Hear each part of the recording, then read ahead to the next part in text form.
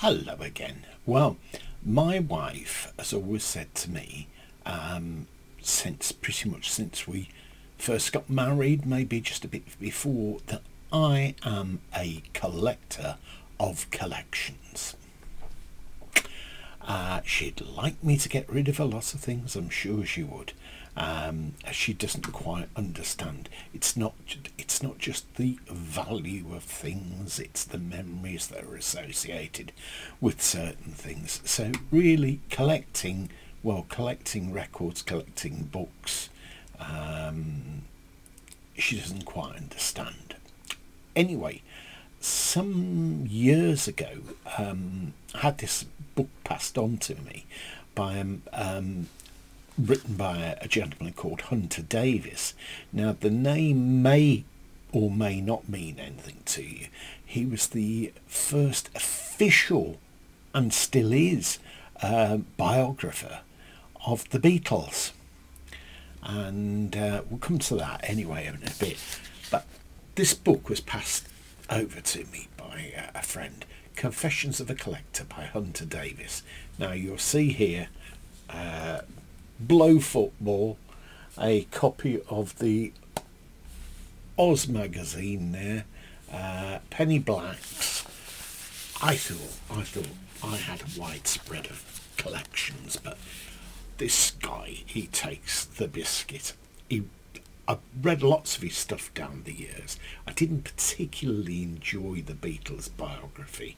I've read it when it first came out, and I read it again some years later, and I thought, no, it wasn't for me. But nothing wrong with his writing. It's just maybe in the intervening years I'd been spoilt by reading other people's things about the Beatles. There's so much information. Anyway, he says here in the fly notes here, it says, collecting things is the world's biggest hobby.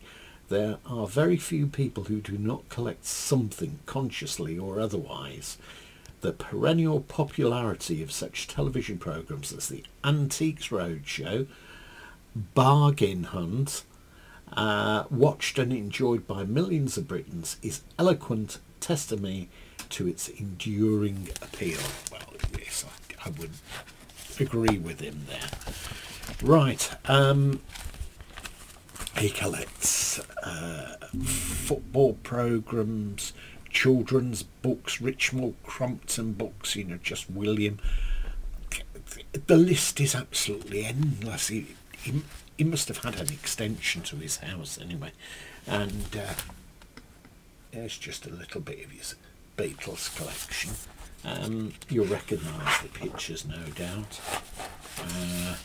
Posters and all.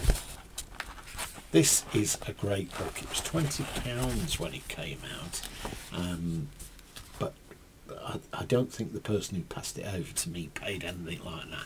In fact, I know they didn't, because there's a sticker on the back and it says 7 hospice books, £3. Right, he says here, it's quite interesting this. My biggest and best collection is the Beatles, but it's a bit of a cheat in a way, in that I was fortunate enough to have had privileged access to them, and so found myself with certain items that ordinary fans, ordinary collectors in the ordinary way of things would never have managed to acquire. But all the same, I was and still am a collector of all things Beatley.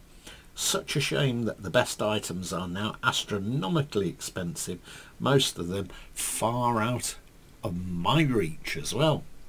He says, I got to write their only ever authorised biography by the simple means of asking. I'd gone to see Paul McCartney when the single Eleanor Rigby came out in 1966. A year later I went to see him at his London home in St John's Wood, and with a different hat on this time as a screenwriter. I was writing the film script for a novel of mine which was being made into a film, Here We Go Round the Mulberry Bush. We hoped Paul might do the theme tune for the film, but he never did. While I was with him, however, I put to him the suggestion that there should be a proper hardback book about the Beatles. What a pitch, eh? So that for the rest of his life, when people asked the same old dopey questions about the Beatles, he would be able to say, look in the book, it's all there. Firstly, I had to talk to the band's manager, Brian Epstein, to get his agreement. Paul, being ever so kind and good at PR, said he'd help me write the letter, which I sent to Brian on the 31st of December 1966. I still have the carbon copy of it, as the original went to Brian, of course. This became my first personal item of Beatles memorabilia. I got Brian's agreement and the publisher signed the contract, which I also still have. I spent most of 67 to 8 interviewing the Beatles at their homes and in the studio and talking to their mums and visiting places that they had been, such as Hamburg. Great. The book's absolutely astonishing what he collects. He collects letters to Prime Ministers, from Prime Ministers. I was astounded that somebody could have such a wide taste in collecting things. This book is one to look out for anyway, especially as the connection with him being the official Beatles biographer. I know that sometime or other people have said, well, they weren't really happy with what he did, but there you go. I think original copies of his book, hardback, go for a fair amount of money now anyway. But there is Confessions of a Collector, Hunter Davies. And best-selling author Hunter Davies offers a richly entertaining look at some of his favourite things. And give you flavour here. Stamps, football, the Beatles, books, Prime Ministers, toys, games, paintings, paper mags and comics, famous autographs, the Lake District. He doesn't collect the Lake District, probably just items about it. China, not the place, but, you know, pots. Postcards, ephemera, suffragettes, not the actual suffragettes because they would be too old and probably they are well gone now. Just details about them. The joys and pains of collecting and collecting myself. Whatever he means by that. Right, thanks for watching this. If you've enjoyed it, please give me a thumbs up that you've enjoyed it so that I know when I carry on getting things out that I know that you'll like. And if you haven't subscribed, good time to subscribe, and then you know that you'll get a flurry of videos made by yours truly. Thanks for watching. Bye for now.